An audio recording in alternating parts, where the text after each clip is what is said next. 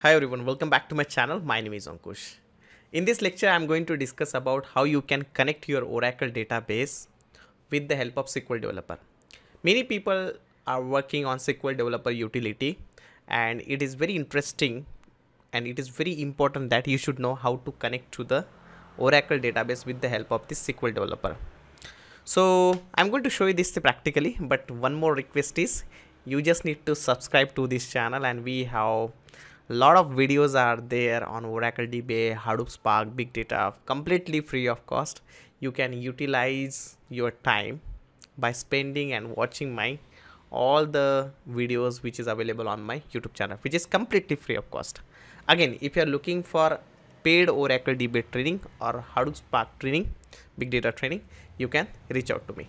So let's get started and see how you can connect your Oracle database with SQL Developer.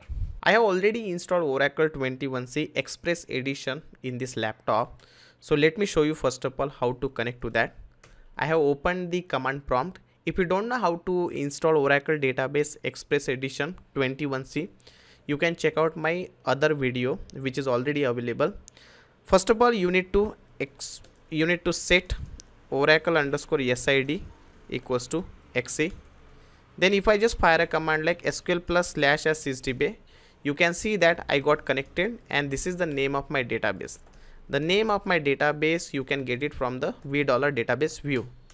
So here you can see the name of my database is XE. Now let me check whether my listener services is running or not. LSNR CTL status.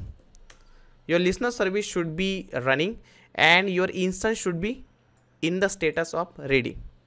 I can see that my listener is also running and my database is also running. Both the things are good. Now let's do one thing. Let's open SQL Developer, and by using this SQL Developer, you can connect to this database. Many application team, application developer, SQL developer people, they are using this tool, which is very famous in IT industry. Now click on the plus new connection. Give the connection name. Let's say I'm giving a name like Oracle 21C connection. You can give any name as per your requirement. I'm going to connect to the SQL Developer with the help of sys user, and let me enter my password. I have entered my sys password. Here the role should be sysdb. If you are not using sys user and let's say you are using any other user, then role will be default and the connection will be going through your TNS file.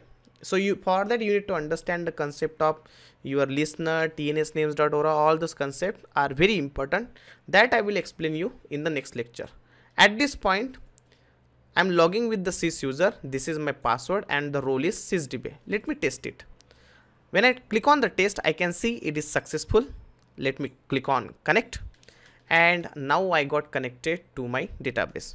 So whatever command I was firing on my command prompt, same thing I can fire over here and I can do my work. So this tool, this SQL Developer tool, is completely free of cost. You can download and install it from the oracle.com, and if you are comfortable with this tool, then your life will be really easy in your real-time production environment. I hope this is clear. If you have any queries, you can put it into the comment section. And if you are looking for Oracle DBA training, you can reach out to me. Thank you. Bye-bye.